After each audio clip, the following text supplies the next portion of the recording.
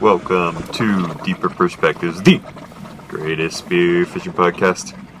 This is one about a method I use for shooting uhus. It's sort of a variation on a dive bomb where instead of trying to drop straight on the fish, you kind of drop off to the edge, and in the last maybe 15 feet you turn to glide towards them. For some reason, uhus are particularly susceptible to this.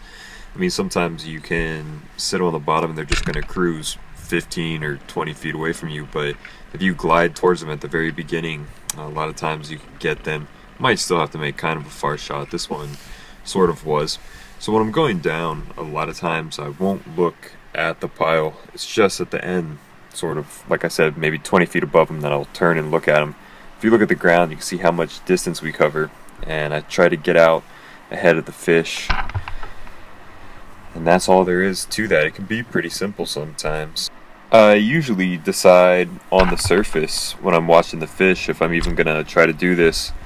And if they take off, you can still just lay at the bottom and wait.